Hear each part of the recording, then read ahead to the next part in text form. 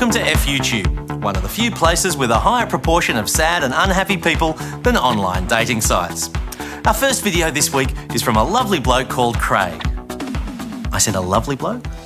F you. This Craig is a lovely bloke.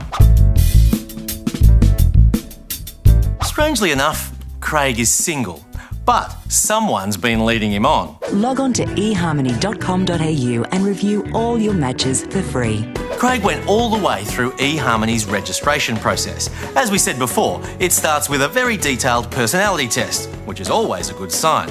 After that, eHarmony takes you straight to a payment page, and it's got all sorts of subscription options, but no obvious way to review all your matches for free. That made Craig think, where are my free matches? I just spent 3/4 of an hour doing some dodgy test with the motivating belief in my heart that I can see my flipping matches. Now, Craig found that it is possible to navigate to the matches page, where, along with constant upselling lures, he found this. Here are my matches, people.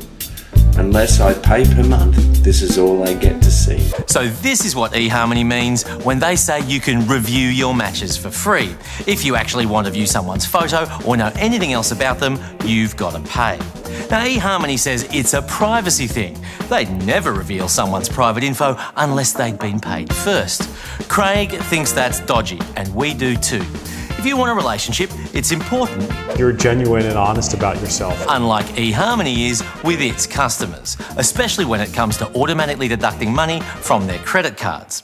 Claire wasn't happy with eHarmony and decided to break it off with them after one subscription period, but discovered that they'd already taken money out of my account for a further 3 months when I don't want to be part of your service anymore. And they basically said, bad luck, we're not giving you a refund. eHarmony relies on disclosures like this when you sign up, but they don't clearly warn you when you need it, before your credit card's auto-slug with a renewal months later. Just because eHarmony says in the bottom of an email that you can make changes to your subscription service in fine print, that doesn't provide customers with enough information to know that they are going to get money directly debited from their account. If you're single, new ways of meeting people can be useful, but remember to use protection, like the choice list of tips for safe, successful online dating. And it can work. Remember the nice Craig? His story did have a happy ending. Have a nice outcome. The limited information that eHarmony gave him was enough for Craig to meet the girl of his dreams. And not only did Chloe and Craig go on a date, they're now in a virtual relationship.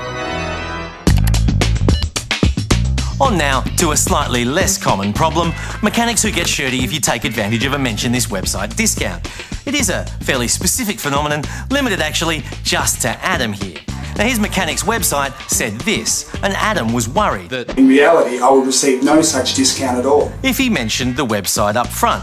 He thought the mechanic might bump up their labour price to wipe out the discount. So cleverly, he didn't raise it until he got the bill. And the mechanic said, Trying to trick me? this prompted Adam to descend into, well, a psychotic spiral eerily reminiscent of Michael Douglas in Falling Down. Just standing up for my rights. It's a good super. You mechanics like fixing things? I'll give you something to fix.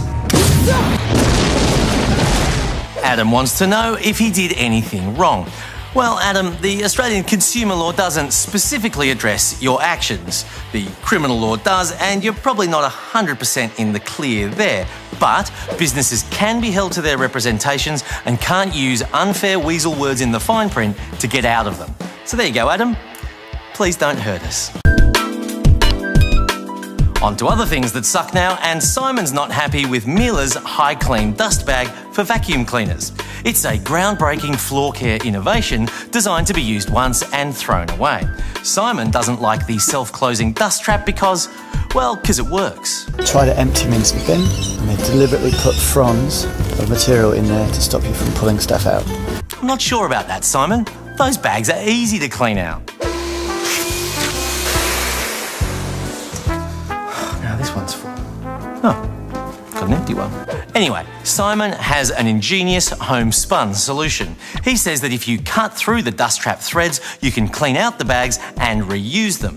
And when Simon says, you've got to do it.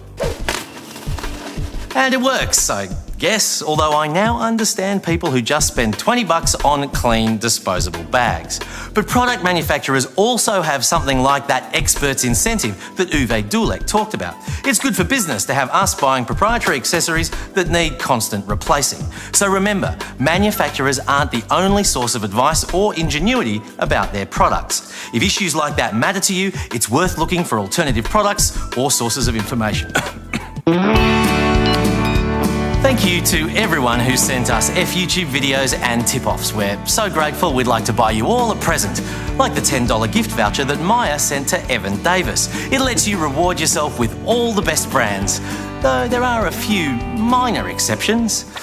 Excludes the purchase of gift cards, iTunes gift cards, Microsoft Xbox Live cards, Sony PlayStation Network cards, Alan Pincus, Alberta Ferretti, American Apparel, Amore, Antonio Berardi, Anthea Crawford, Arthur Gallen AG, apparently the whole of Balmain, whatever a Benefit Brow Bar is, and Pretty Room Services, Ellery, Esprit, Feathers, Fizzler, Fleur Wood, Genuine Apple branded products and accessories, there is no way I can pronounce that one, Howard Showers, Hoss Entropia, Hugo Boss, not that $10 is really going to help there, RM Williams, Rod and Gun, Roland Murray, Rosenthal, Royal Dalton, neither Sass nor Bide, Scan Pan Classic, Sea Folly, Smartbox, SodaStream, maybe they should have just said what isn't excluded, Yves Saint Laurent, Zoo Shoes, hair and beauty salons, beauty rooms, nail bars and health and wellbeing services, optical services, photography studios, tailoring alterations, cafes and restaurants and sunglasses. Good night.